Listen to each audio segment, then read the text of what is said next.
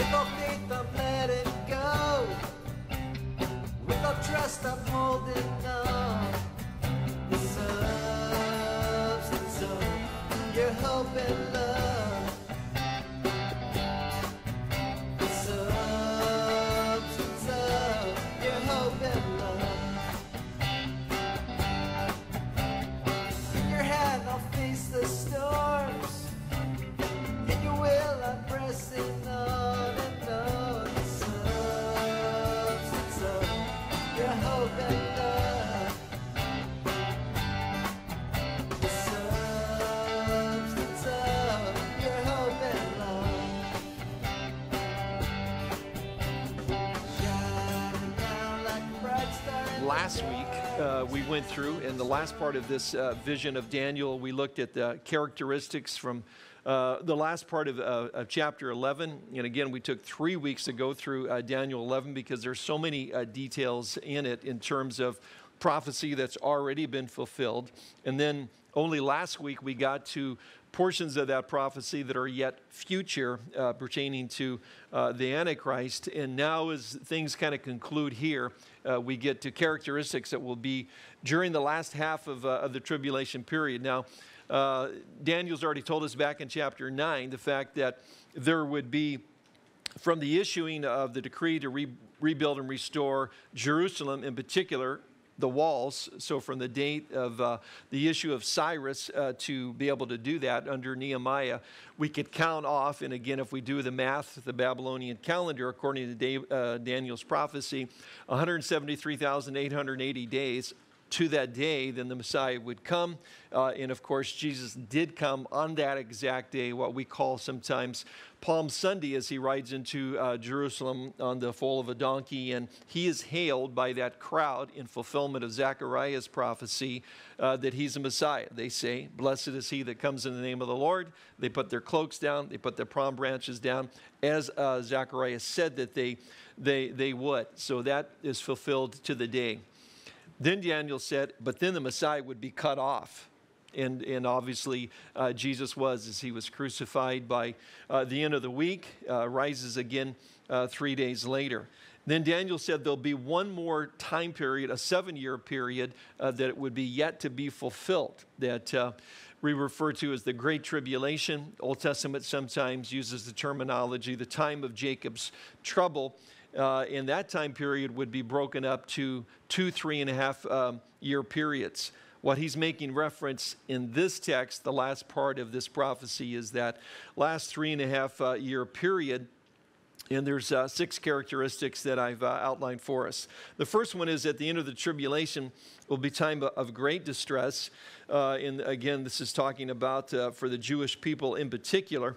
But verse 1 says, at that time, Michael, the great prince, who protects your people, will arise. There will be a time of distress such as not happened from the beginning of the nations until then. But at that time, your people, everyone whose name is found written in the book, will be delivered. So in the midst of the distress, Michael will rise to protect Israel. Now, we've already been introduced to Michael, who is the archangel. He is the only angel in the Bible described that way, to this exalted position as the archangel. In the book of Jude, we've got that description of him. So he's the chief among the angels. In the book of Exodus there, when Moses is unable to go into the promised land and so forth, you remember that we are told from Jude that Satan comes and Michael enters into a dispute with him over the body of Moses, and we don't really know the details or what Satan's plans were and so forth, but we see the reference there that Michael says, the Lord rebuke you. So that's a good thing to keep in mind when the chief angel rebukes Satan in the name of the Lord. That's a pretty good formula for us as well. That's not the only time we find these two in combat with each other. In Revelation 12:7, we find, John writes, there was a war in heaven. Michael and his angels fought against the dragon, and the dragon and his angels fought back. But he was not strong enough, and they lost their place in heaven.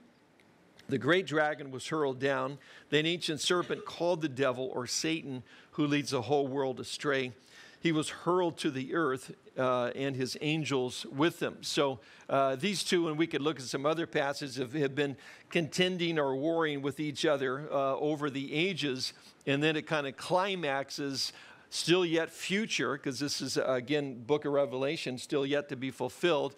And we know, of course, from the book of Job that Satan has access to the throne of God, where he accuses the brethren day and night, as he did Job. But there's a point in time where God's had enough, and Michael engages him in this cosmic combat and hurls him down with, again, a third of the angels that, as we know, follow Satan. Anyway, this is Michael, the archangel, who at this point, in the end of the tribulation period, that last 3.5 years, will actually come then and rise to the occasion, be sent by God to protect Israel, because they're going to be going under a time of tremendous distress, because we know that Satan will be doing all he can to persecute them. Satan's read the end of the book. He knows how the story ends. He knows that in the end, what ushers Jesus Christ back to planet Earth to defeat him, and again, he and personified through the embodiment of the Antichrist and his military that we had some details about last week in Daniel's Revelation. But we know that Satan knows the end of the story, so it's the Jewish people that cry out at the end to recognize Jesus is the Messiah. He is Yeshua HaMashiach. He is the Messiah that died for their sins. Again, there's many Jewish people around the world that have obviously already done that. The early church was all Jewish before Paul got preaching the gospel out to the Gentiles and so forth. And the number of Messianic congregations, not only in this country, but in particular in Israel, are growing at a tremendous rate.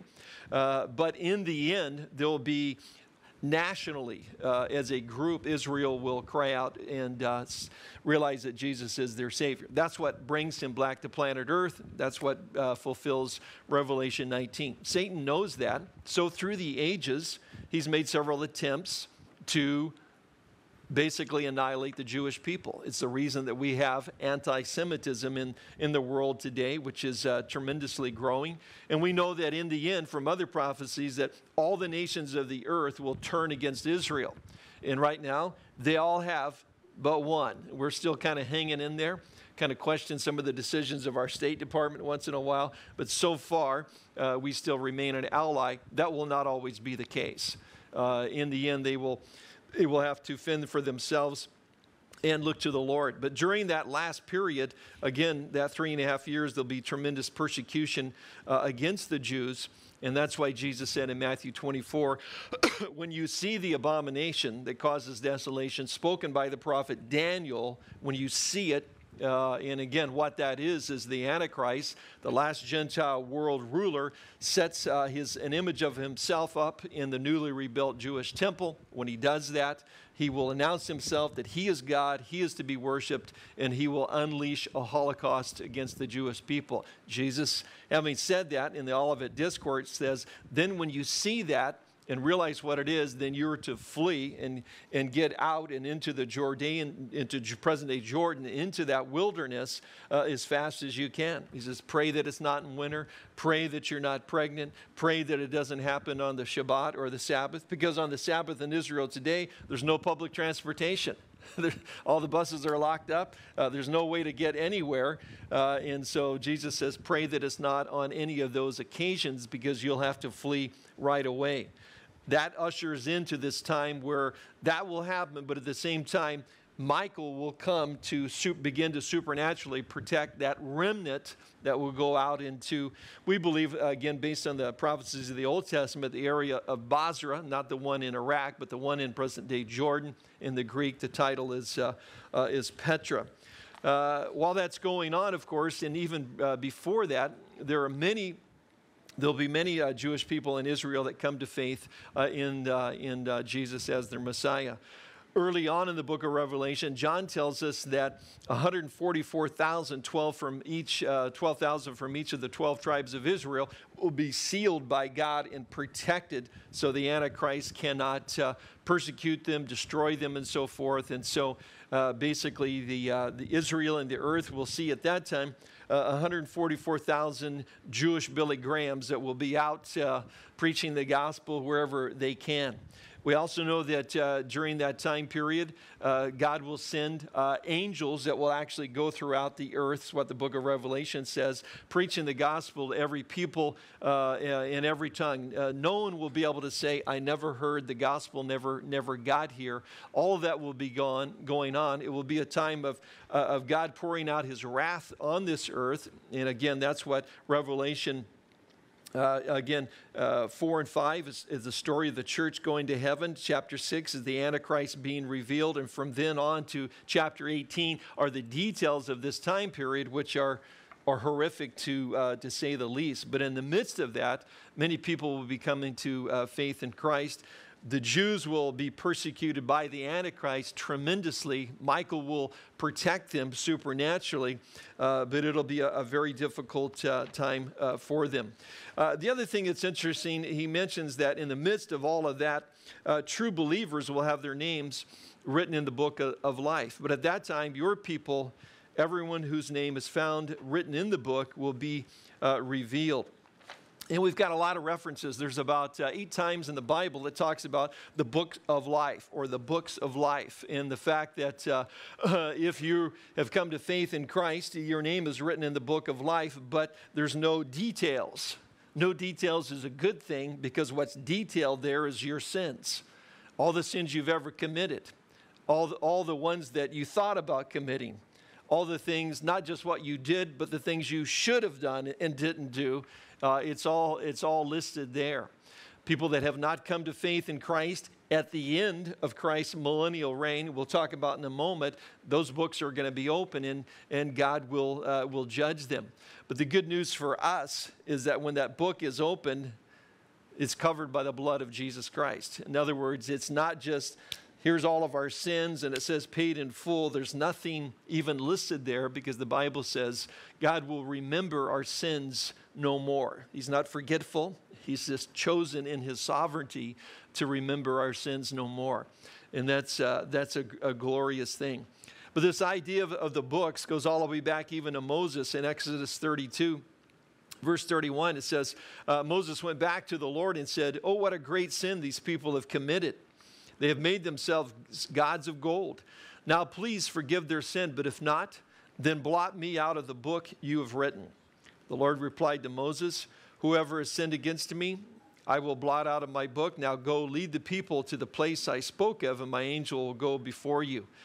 David in Psalm 69, verse 28 says, "May they be blotted out of the book of life and not be listed with the righteous." And we could go on with other references. Revelation 20 talks about the book of life as well. So apparently in the time of tremendous distress and persecution with Israel that's going to take place in the last 3.5-year period, Michael will be the one, the archangel, the chief angel dispatched by God who will protect. You say, how can that remnant of Israel survive against the Antichrist? We just read about him last week. Man, he is armed to the teeth militarily. He's calling all the shots and so forth. How are they going to survive out there in that wilderness? Well, when you got the chief angel, the archangel protecting you, you're going to be okay. It's not going to be easy, but they will survive. And at the end of that time, they will find, those that have placed their faith in Jesus Christ will find that their names are written in the book of life. Their sins have been forgiven. The second thing is at the end of the tribulation, we'll see a different resurrection. It's in verses 2 and 3. Multitudes who sleep in the dust of the earth will awake, some to everlasting life, others to shame and everlasting contempt. Those who are wise will shine like the brightness of the heavens, and those who lead many to righteousness like the stars forever and ever. So again, we see different resurrections for different groups of people. And I don't want to break this down into too much of a systematic theology course here, although it's my tendency, but I'll try not to. But just briefly, because I think it needs a little clarification. Sometimes you'll hear or read that there basically are two resurrections, a general resurrection for all believers, and the one I just mentioned, the one for unbelievers before they stand before the white throne judgment of God. And just going through a couple of scriptures, we'll see that actually that's really not the case. There are different groupings of believers that are in the Bible. And Daniel's point here is that the Old Testament believers aren't resurrected until the end of the tribulation. Does that mean there's some kind of soul sleep or something? No, that's not taught in the Bible either. Paul says to be absent from the body, this physical body, is to be present with Christ. He says in Philippians, when he's thinking that he might be martyred at that point, he says, I desire to depart and be with Christ, which is better by far. But what it does mean then is that who we really are, our personalities, our soul, our mind, will, and our emotions, our spirits that have been born again, will go to be with the Lord when this physical body, this old tent, dies away. And if you've ever been with someone who's died, who's passed away, you realize very quickly they're not there anymore. There's a physical body there, but that person that I knew, that I loved and so forth, they're not there anymore. And if they're a believer, they're with the Lord in that very moment. But there's a subsequent time when we actually receive our glorified bodies. Paul says our citizenship is in heaven, and we eagerly await a Savior from there, the Lord Jesus Christ, who, by the power that enables him to bring everything under his control, will transform our lowly bodies so that they will be like his glorious body. John talks about the fact that when we see him, we will be like him in terms of receiving our glorified body. So when does that all take place if it doesn't happen the moment we die? Well, let's back up a little bit and say that Jesus is the first one, this resurrected, and the Bible says he is the first fruits of that which is to come. Again, what his resurrected body is like will be what our bodies will be like in the future. Amen? That gets to be really good news as you get older. So the second group of believers would be the church age believers. That's us, that will be resurrected together at the rapture of the church. Again, 1 Thessalonians 4:16-18, kind of the classic rapture passage. Paul says there that for the Lord himself will come down from heaven. I like that the Lord himself comes down from heaven to meet us. And then with a loud command, with the voice of the archangel. Whose voice is that? Michael's. That's will be the first time we actually hear his voice. We'll hear Michael's voice, which is kind of cool. And the trumpet call of God. I don't know who's playing that, but I bet it'll be good. And then it says, notice, and here we go, and the dead in Christ will rise first. That was a concern of the church in Thessalonians. They knew Jesus was coming back, and they had already had brothers and sisters in the Lord that had died. What's going to happen to them? And Paul addresses that issue. Don't worry about it, because the dead in Christ will rise first. After that, we who are alive and left will be caught up together with them in the clouds to meet the Lord in the air, and so we'll be with the Lord forever. And then he says, therefore, encourage each other with these words. So I want to be in the rapture, just personally. I don't know if we don't get to really pick, but I would prefer to be in the rapture. I think it's the best deal because that way you actually don't ever face death itself, because you're just caught away in the twinkling of an eye. How fast is that? That's pretty fast. And then you get your resurrected body immediately as you meet those that have gone before us who are already caught up, and we meet them in the clouds, and so we're with the Lord forever. So church age believers are one category. There's also an instance of Old Testament believers that were resurrected just after Jesus was raised from the dead. And this is just kind of an anomaly, but it's just kind of interesting. Matthew 27:51-53. And it talks about at that moment the curtain of the temple was torn in two from top to bottom. And one of the things about that is Josephus and others say that if Caiaphas was where he was supposed to be on the Day of Atonement, he was standing there and saw the whole thing. I know in the movies he's usually pictured out there on Calvary watching Christ be crucified, and maybe he was. We don't know. But if he was doing what the high priest was supposed to be doing all that day, he was standing there and he saw the curtain of the temple torn from top to bottom. Again, the idea that God's presence was now open to everyone would have freaked him out just a little bit. At that point, though, then it says that the earth shook and the rocks split, the tombs broke open, and the bodies of many holy people who had died were raised to life. After Jesus' resurrection, they went into the holy city, Jerusalem, and appeared to many people. So it's interesting. Not all, but a few, some Old Testament believers actually at that point in time divinely given their resurrected bodies for the purpose of obviously being a witness to Jesus was the Messiah, he is resurrected, and if you haven't noticed, so are we. That would be pretty effective maybe if you had a few family members that are still around and maybe hadn't come to their senses yet in terms of realizing that Jesus is the Messiah. The fourth category would be the Old Testament saints that Daniel mentions here when he says, multitudes who sleep in the dust of the earth will awake, some to everlasting life, others to shame and everlasting contempt. Notice at verse 13 what the angel says in regards to Daniel himself. As for you, this is Daniel, go your way till the end, you will rest. And then at the end of the days we're talking about, the tribulation, at the end of the days, you will rise to receive your allotted inheritance. Daniel will get his resurrected body at the end of the tribulation, along with the rest of the Old Testament saints.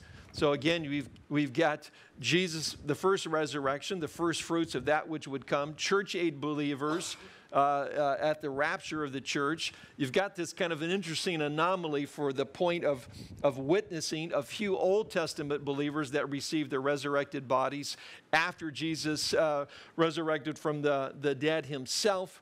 And now you've got Old Testament believers at the end. Is that everybody? One more category of people. That would be the tribulation saints. Tribulation saints apparently are resurrected at the same time.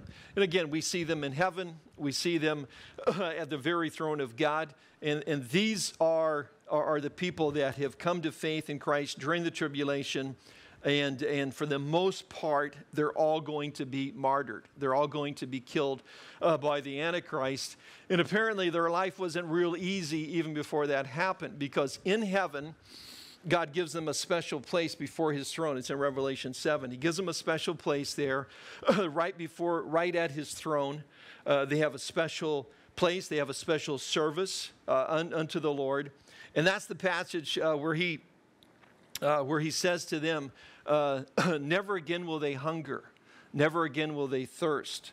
The sun will not beat upon them, nor any scorching wind. For the Lamb at the center of the throne will be their shepherd, and he will lead them to streams of living water, and God will wipe away every tear from their eyes. That's tribulation saints.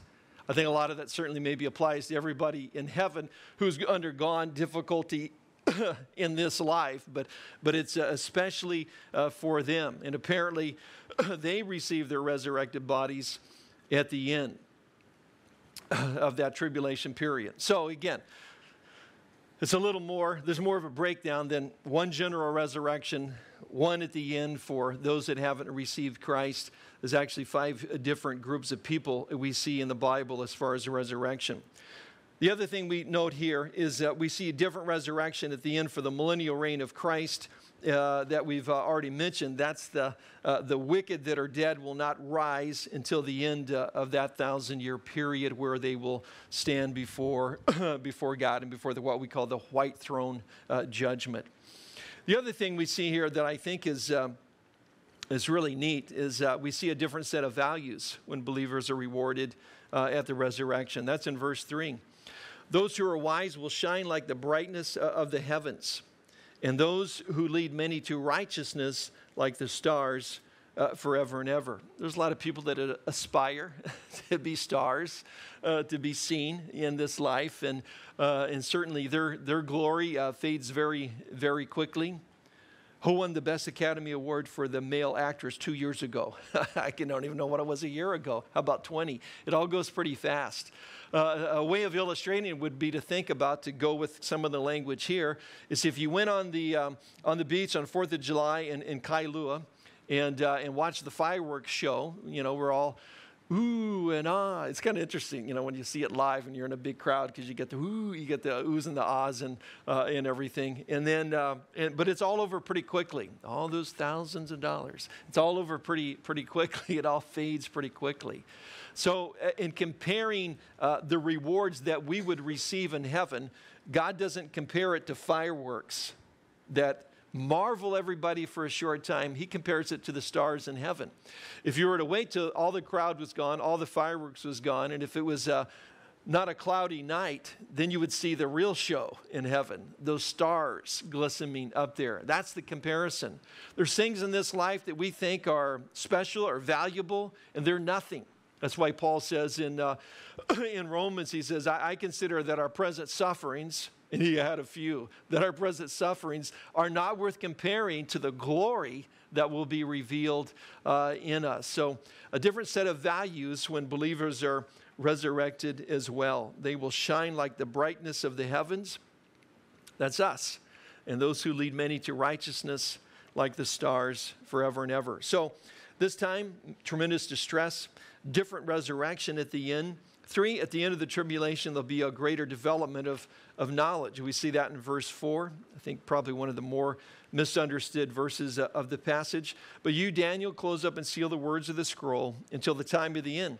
Many will go here and there to increase knowledge. So the prophecy will be sealed until a development of knowledge. I guess we picture, you know, Daniel rolls up the scroll and then puts the wax on it, puts the thing on it, and like seals it, you know, with some kind of a marking, and that's it. Nobody's reading this baby, you know. That's not what it means. Obviously, this was read over and over again. And we've talked about the scroll of Daniel that was found in the Dead Sea Scroll. It wasn't not sealed physically, but it was meticulously copied because it was considered, you know, a portion of the Word of God and so forth. Being sealed means people simply wouldn't understand it. Now remember, and we made the comparison early on, when John gets his revelation and writes it down, at the end, what does the angel say to him? Don't seal this up. So there's a contrast. Seal this one up because people aren't going to get it for a while. Now, as we went through all of these prophecies, and as we said, in Daniel chapter 11 alone, not the whole thing, but just Daniel 11 alone, in the first 35 verses, there's about 130 fulfilled specific prophecies in sequence. We went through 75, and I know you're real glad we didn't do all 130. But nonetheless, we took a few weeks and did that to make a point. But it's easy for us to look back historically because so much is fulfilled. So we then are obviously, we'd say, we're closer to that understanding of this idea of development of knowledge. So what kind of knowledge is it? It's knowledge of prophecy. It's the ability to understand what's being said in Daniel 11 and in other places. And the idea of people will go to and fro is kind of the King James, New King James way of expressing that. And for a long time, I heard as a young guy, that meant that in the last days, there's going to be a tremendous increase in travel around the world. And that was because people were really thrilled with the fact that you could ride in an airplane at 400 miles an hour and thought that would never be surpassed, so we must be in the end times. But again, that's not what it's talking about. The running to and fro is to understand prophecy. Amos uses the same phrase in Amos 8, 11 to 12 for different reasons.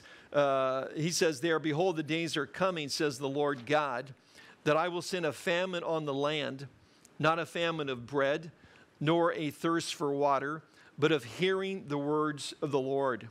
They shall wander from sea to sea and from north to south. And here's our phrase: they shall run to and fro, seeking the word of the Lord, but shall not find it. And again, I'm going to King James, New King James, and both phrases. NIV uses the term wander, and it doesn't quite get it because it doesn't allow us to match it up with Amos's words and kind of get the meaning of it here. And Amos is saying there's going to be a time in the future when there's going to be a famine for the word of God. People are going to be running to and fro, not flying high in airplanes. They're just going to be trying to find the word of God, and they're not going to be able to find it. We're kind of, seems like we're approaching those days even now. All right, let's go back to Daniel. What does the phrase mean? Doesn't mean we're going to fly in airplanes real fast, lots of travel and space travel. That's not what Daniel's talking about. He says there's going to be an increased development in people wanting to know more about prophecy, and Daniel's prophecy in particular. And certainly that will be the case during the tribulation time. Wouldn't you assume that by about halfway through the tribulation period, somebody's witnessing the events going around them? There's a guy that's taken over, that's calling all the shots in the world and so forth. Nobody can buy and sell without a mark and some of these other things. And then they read the book of Daniel and go, aha! This book is not sealed at all. In fact, there's an increase in knowledge so much that I know exactly what's going on. People will be able to do that. But it's not to say that isn't already happening today. You know, there was really no such thing as prophecy conferences until about the turn of the last century, early 1900s. Now, it's incredible how many people are aware of all these basic tenets of prophecy that we're going through. And I kind of do the repetition thing because I realize not everybody is here every week and catches everything. But there's about 200 million people around the world today that understand all of these things in intimate details. They say, how do you know that? Because they've all read the Left Behind series. The Left Behind series, Jerry Jenkins, Tim LaHaye. It's a novel, but they depict very biblically all the events of the tribulation period, from the rapture all the way through the millennial reign of Christ and on. They sold 65 million copies, and typically, when one book is sold, at least 3 people read it, sometimes 4. So there's got to be a few hundred million people that understand pretty well that we're at a time. Daniel said it was sealed before. It's not sealed anymore. We pretty much understand what Daniel says. And we're approaching a time when it will be more obvious to people that will actually live through that period of time.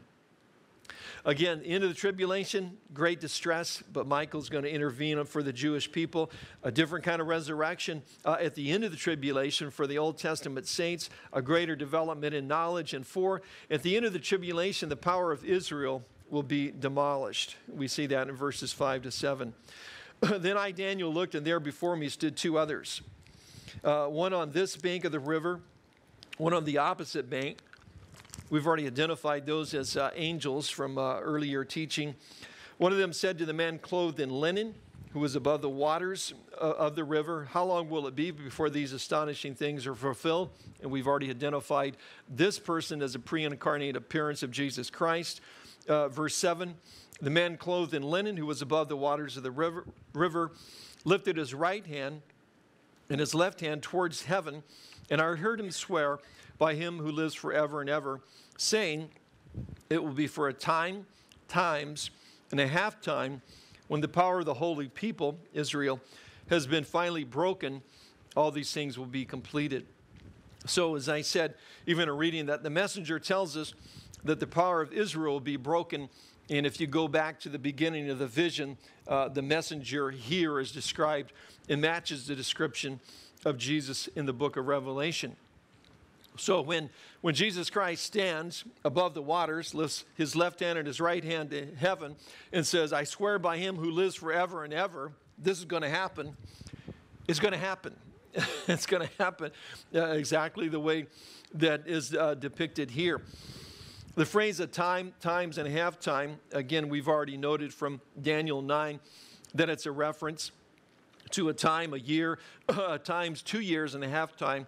It's that last 3.5 year period. Again, the power of the holy people, Israel, will be demolished, and it will be a horrific time for the Jewish people in terms of the persecution that will go out against them during this Holocaust at the end.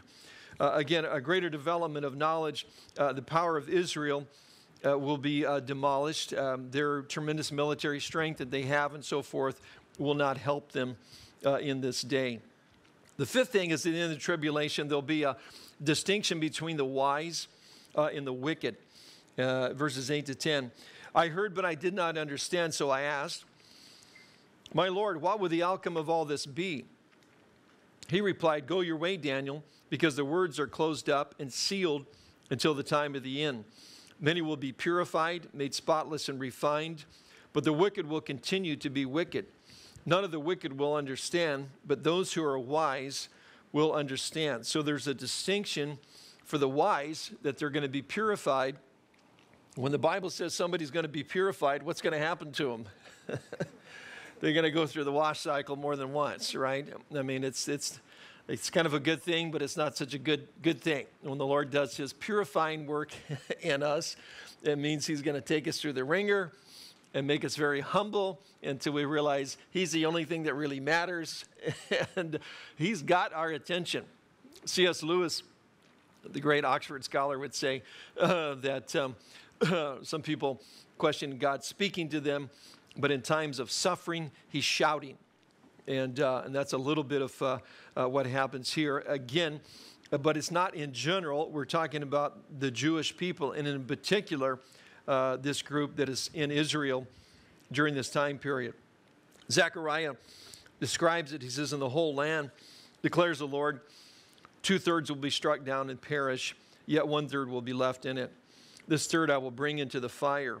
I will refine them like silver and test them like gold. They will call on my name, and I will answer them. They will say, they are my people, and I will say, they are my people, and they will say, the Lord is our God. Zechariah says that during this time period, 2/3 of the Jewish people will be killed. 1/3 will survive, and they're going to be purified through this time of persecution. They're going to be supernaturally protected by Michael, the archangel. And what we don't know is it the 2/3 that are killed, is it just the 2/3 that are in Israel at that time, or is it 2/3 worldwide? If it's 2/3 worldwide, then there's about 18 million Jews in the world today. So that would be about 12 million. That would be twice the number that died in the Holocaust of Nazi Germany. And 1/3, the 6 million that are spared. So tremendous persecution. The power of Israel is broken at this point in time. There's a distinction made between those that are wise. He who is wise wins souls, Proverbs says. Those that recognize Jesus as the Messiah and those that do not. The distinction of the wicked is that they continue in their wickedness. Again, this is read and somehow, again, understandably applied to, I guess during this time, there's tremendous wickedness that goes on in the world. Yes, there is. But again, this is all very specific to the Jewish people in the last 3.5 years. And it's really talking about among them, even some of the remnant survive, there's still a group of them that are really rebellious that God has to deal with even when he comes back to planet Earth. Ezekiel 20, verse 33 talks about that. As surely as I live, declares the sovereign Lord, I will rule over you with a mighty hand and an outstretched arm with outpoured wrath. I will bring you from the nations and gather you from the countries where you've been scattered with a mighty hand and an outstretched arm and outpoured wrath. I will bring you into the desert of the nations, and there face to face I will execute judgment upon you. As I judged your fathers in the desert in the land of Egypt, so I will judge you, declares the sovereign Lord. I will take note as you pass under my rod. That's the way a shepherd would inspect his sheep. And I will judge you in the bond of the covenant. I will purge you from those who revolt and rebel against me. Although I will bring them out of the land where they are living, yet they will not enter the land of Israel, then you'll know that I'm the Lord. Ezekiel says, even at this later stage, God is still going to sort out from the mixed multitude real true believers from from those who remain in their wickedness, the wise versus the wicked. 6, at the end of the tribulation, the set duration of times will be completed, and that's in verses 11 to 3. From the time that the daily sacrifice is abolished and the abomination that causes desolation is set up, there'll be 1,290 days. Blessed is the one who waits for and reaches the end of the 1,335 days. As for you, go your way till the end. You will rest, and then at the end of the days, you will rise to receive your allotted inheritance. So, again, the explanation here is that we know from the time the Antichrist sets up the image in the newly rebuilt Jewish temple, which preparations are being made for today, being discussed in the Annapolis Peace Conference just a few weeks ago. How can we bring peace with Israel and the Palestinian people? And one of the things that have got to be worked out in the equation as far as refugees and all these other things is how do we get a temple rebuilt on the Temple Mount? It's on the table. It's been on the table ever since the Clinton years, is that that would be one way to bring Israel to the table and bring the Orthodox Jews in Israel around to agreeing to give back land that they believe is theirs because God gave it to them. How do we bring them around? What's the carrot that we put before them? It's a rebuilt temple in the Temple Mount.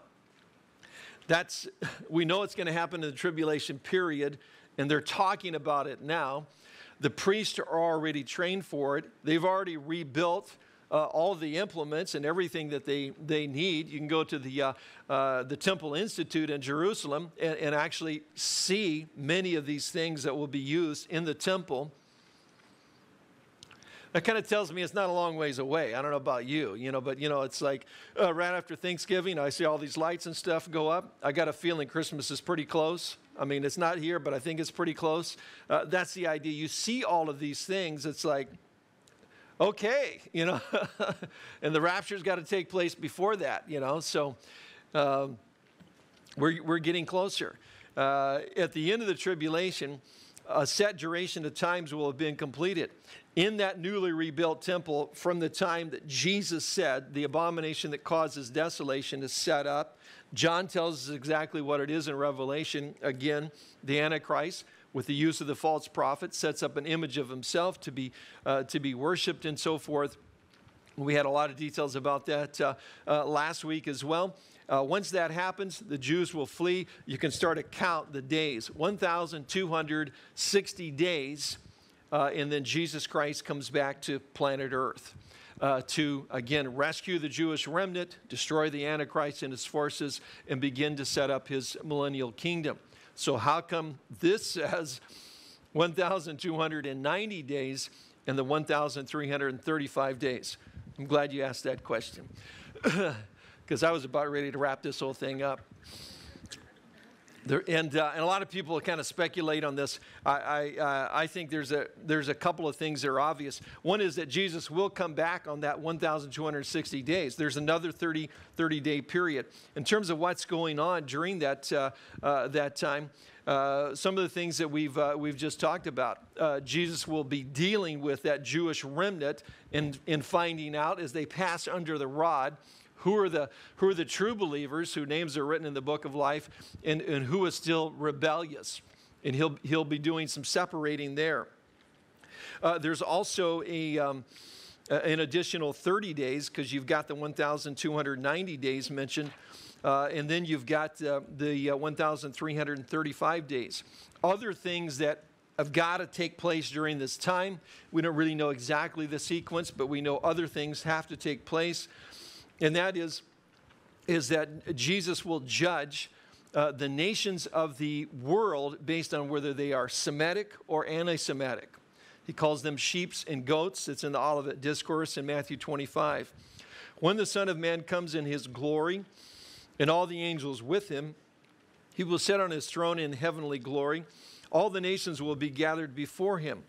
And he will separate the people one from another as a shepherd separates the sheep from the goats. He will put the sheep on his right and the goats on his left. And you remember the rest of of what's said there.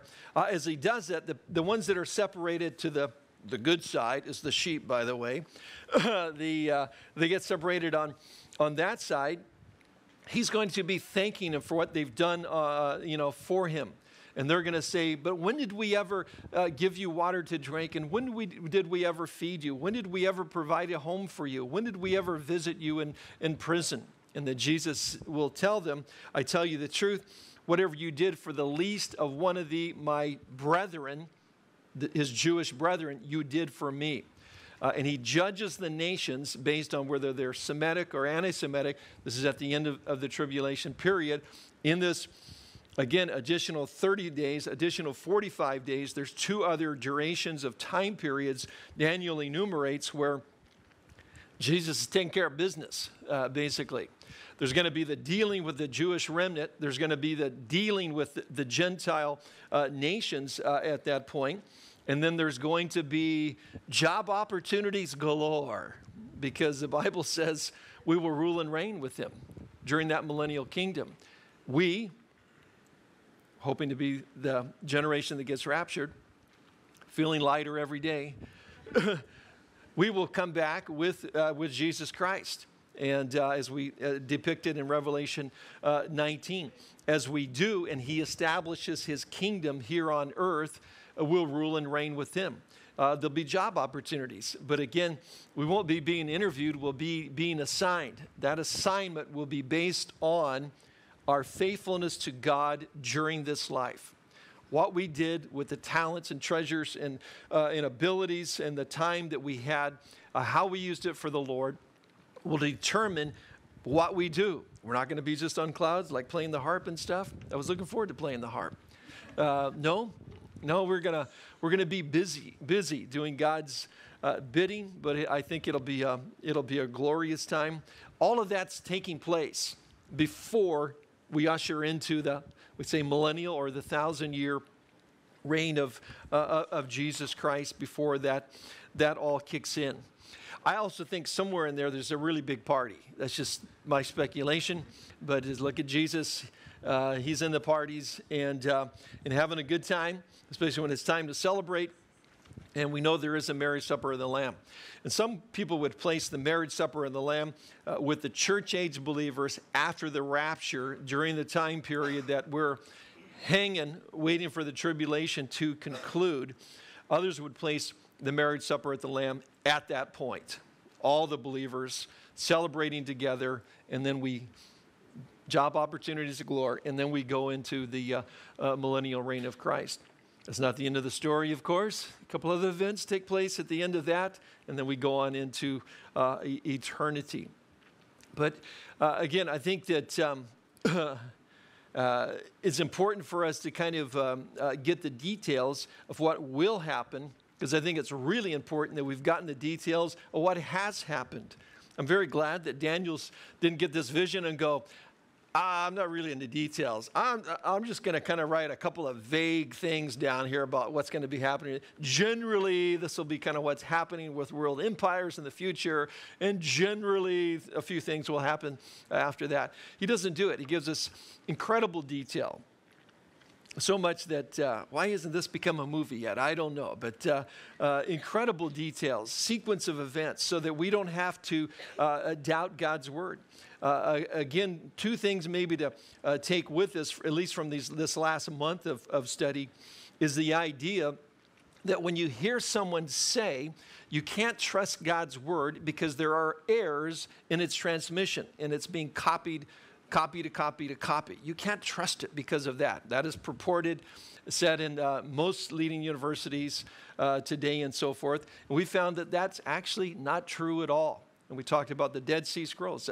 Lane just came back from San Diego, and he was able to visit a traveling exhibition of many portions of the actual, some of the scrolls or parchments from the Dead Sea Scrolls. And again, we know that we have the whole scroll of Isaiah, and you can take a Masoretic text, a Jewish Bible from about 900 AD, and you can hold it up to the Isaiah scroll that's on display in Jerusalem, and you can go, not word for word, you can go letter by letter by letter by letter by letter through the whole scroll. It's exactly the same. these two documents that are hundreds of years apart. It speaks to us of the accuracy of these guys when they did make the copies. When they copied it, they believed they were copying God's word. Did you know if they could copy a scroll like 40 feet long, if they got to the end, they had to burn it and start the whole thing over.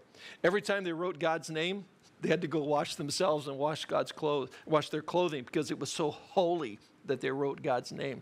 There's a reason why it's so accurate. And the other thing we take from it is that God speaks in terms of predictive prophecy. We know that Daniel writes, he says, Jesus says he's a prophet, and he's writing under the rule of Cyrus. He's writing the 6th century BC of all the events of the 4 Persian kings that would come, of Alexander the Great, of his 4 generals, all the intrigue, all the fighting that would come about among them, and exactly how that would end. And like I said, over 130 specific details in sequence. He writes it. And some would say, hey, that's it's so accurate. It had to have been written after the case. We've already pointed out that a copy of Daniel's scroll is all tucked away in a nice clay jar, and it's waiting to be discovered there in the caves of En-Gedi, what we call the Dead Sea Scroll. Daniel's scroll was there. Portions of every book of the Bible was there except the book of Esther. So we know that predictive prophecy, Daniel spoke in advance. It's proof of God's existence, and that he exists outside, as we learned Wednesday night, outside the box, or as we say, outside the time-space continuum. Therefore, what he says to us today, we can trust. What he says in the future, it's going to happen exactly that way.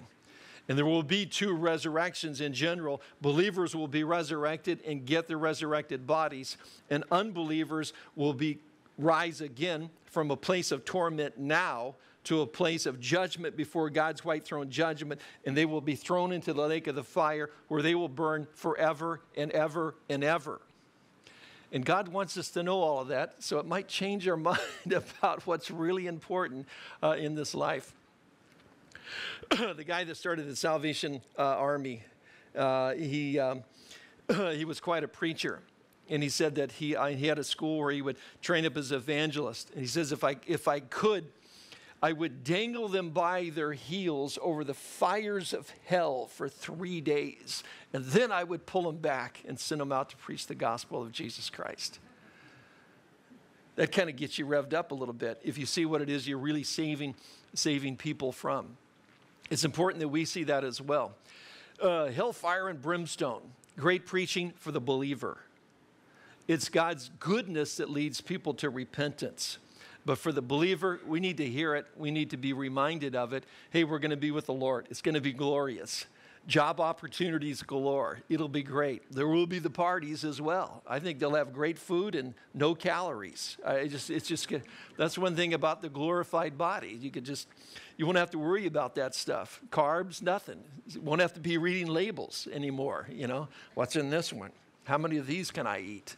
It'll be tremendous. But man, it'll be horrific. In terms of that time period, God will move miraculously, and his sovereign will be done. And as Paul says in Romans, and all Israel will be saved. Not that every Jewish person will be saved, but that remnant will cry out nationally, individually. Many do now, but nationally, they will cry out. Christ will come back and rescue them, and we're coming with them. Oh, by the way, Revelation 19, we're riding horses. I don't know if you know how. You might want to work on that between now and then. God will probably give you the gift supernaturally. I went ahead and took the lessons just so I'm all prepped and ready to go, though. We're out of time. I wanted to read this to you, and I will anyway. This is, it's never stopped me before. This is from the Applause of Heaven. It's an older book. The book's not old, but it was written a few years ago by Max Lucado. I think he writes a new book every 2 weeks, the way they come out, but really gifted writer. And he says this about coming home, and if you've, the guys in the military will relate to this, but anybody that has to kind of travel a bit for a living. He says, home, it was my first thought when I woke this morning. It was my first thought when I stepped down from the last podium. It was my first thought when I said goodbye to my last host at the last airport. There's no door like the one to your own house. There's no better place to put your feet than under your own table. There's no coffee like the coffee that comes out of your own mug. There's no meal like the one at your own table. And there's no embrace like the one from your own family. Home, the longest part of going home is the last part. The plane's taxiing to the terminal from the runway. I'm the fellow the flight attendant always has to tell to sit down. I'm the guy with one hand on my briefcase and the other on my seat belt. I've learned that there's a critical split second in which I can bolt down the aisle into the first class section before the tributaries of people begin emptying into the main aisle. I don't do that on every flight, only when I'm going home. There's a leap of the heart when I exit the plane. I almost get nervous as I walk up the ramp. I step past people. I grip my satchel. My stomach tightens. My palms sweat. I walk into the lobby like an actor walking onto a stage. The curtain is lifted. The audience stands in half moon. Most of the people see that I'm not the one that they want and look past me. But from the side, I hear a familiar shriek of little girls, "Daddy!" I turn and see them. Faces scrubbed, standing on chairs, bouncing up and down in the joy as the man in their life walks towards them. Jenna stops bouncing just long enough to clap. She applauds.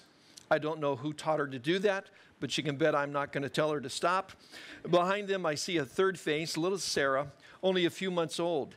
Deeply asleep, she furrows her brow slightly in reaction to the squealing. And then I see a fourth face, my wife's face. Somehow she's found time to comb her hair, put on a new dress, put on that extra sparkle. Somehow, though, wrung out and done in, she will make me feel that my week is the only week worth talking about. Faces of home. That's what makes the promise at the end of the Beatitude so compelling. Rejoice and be glad, because great is your reward in heaven. What is our reward? Home. This place isn't. But and that's why we're slightly discontent at times with the world that we live in. That's what brought C.S. Lewis to faith in Christ. He realized that we really weren't made for this place, so there's really got to be another place. And it's with the Lord.